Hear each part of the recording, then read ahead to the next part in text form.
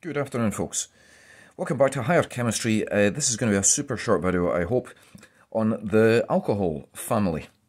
The homologous series called the alcohols. You're required to know how to name them properly, you're required to know the properties, and you're required to know about isomerism and classification of alcohols into three different types. So let's go with number one. Naming. This is actually from National 5, so I'm not going to spend a lot of time on this. If you're not sure, have a look at my National 5 video link to do with this. But the basic idea here is that it's not enough to just say butanol anymore, or even propanol anymore, because that doesn't tell me where the hydroxyl group is on the molecule. So we start numbering from the end of the chain that's nearest the hydroxyl group. So if it was there, for example, then we'd have 1, 2. So this is in fact butanol. And I know for things like ethanol and methanol, you don't need to put the numbers in. There's nothing to stop you. Ethan-1, it's only ever going to be ethan-1-ol, of course. You can probably pause the video and figure out why ethan-2-ol doesn't exist. So this is butan-2-ol. Properties. The properties are governed by the fact that there is a hydroxyl group on the molecule. Oh, before we go any further, in fact, I would like to have a look at what happens when you have more than one hydroxyl group. And if we have a molecule like this, which is used in antifreeze in car engines, this is called a diol. It's actually ethan-1,2-diol, to be exact. You can also have triols as well. You can have multiple different... we'll have a look at that in the fats and oils section when we look at a molecule called glycerol or glycerine or propan-1,2,3-triol. All the same molecule, slightly confusingly. So, naming... you have to put the number in to specify. If there is a branch, then the branch is secondary to the hydroxyl. The hydroxyl is the daddy for alcohol, so you always start naming the branch nearest, name the carbons nearest the hydroxyl, not near the other branches. Properties, as I said, are governed by the fact that you have got this, which means you can form hydrogen bonding with your neighbour molecule of alcohol, which does, of course, change three different properties. It changes the viscosity, that's the gloopiness. It changes the melting point, and it changes the boiling point, as in the melting points and boiling points are significantly higher than they would otherwise be.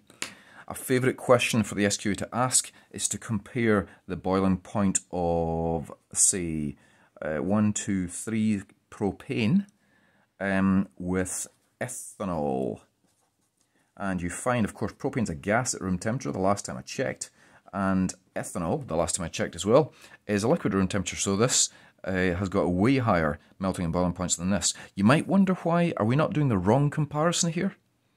There's an interesting question. Could you pause the video and tell me why it's correct to compare a 2-carbon alcohol with a 3-carbon alkane?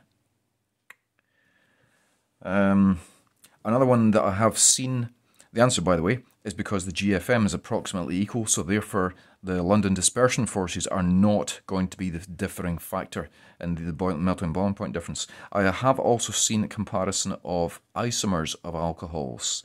For example, this is a problem-solving question, but this is a molecule which, if you come back from more abuse next year at Advanced Higher, you'll recognise as a member of the ether family, and it is in fact an isomer of propanol, propan-1-ol. I didn't follow my own rules, put the number in here. And you can see this has got oxygen joined to hydrogen, so we're going to get that nice polarised bond here, delta minus, delta plus, which can affect the neighbouring, which can be attracted, to the neighbouring polarised bond as well. This guy here does have oxygen and hydrogen, of course, in it, but they are not chemically joined to each other, so you don't get that delta. So this has no hydrogen bonding and low melting and boiling points. One other property is this magic word here called miscibility. Miscibility or miscible. Miscible means it will mix with water, and of course alcohols, certainly the smaller ones, definitely will mix with water because you can form hydrogen bonds with the nice neighbouring... What is that meant to be? You can form a hydrogen bond with the neighbouring watering molecule? Oh my goodness. So there's the hydrogen bond from the oxygen to the hydrogen. which means that small molecules like ethanol are completely miscible with water. They dissolve in water quite happily. Once you get to larger chains here, certainly into pentanol and hexanol, there's so many carbon chains in a row that this becomes significant. This non-polar chain becomes significant and it doesn't really want to mix with the water anymore.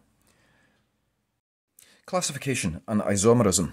Let's draw 3 different versions of butanol. This is about as simple as you can get. C4H9OH. We could shift the OH into the centre of this line. So butanol now. Still C4H9OH, but not the same molecule.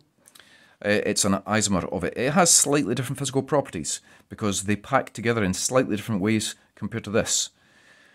And what we can do lastly is we can pluck this CH3 group off of here and stick it on here.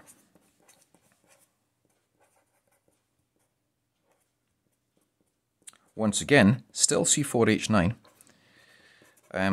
but most definitely not the same as these molecules here. Now, we classify these 3 types of alcohol based upon how many carbons are attached to the carbon that's bonded to the hydroxyl.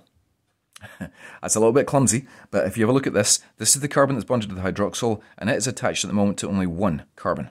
So these are called primary alcohols.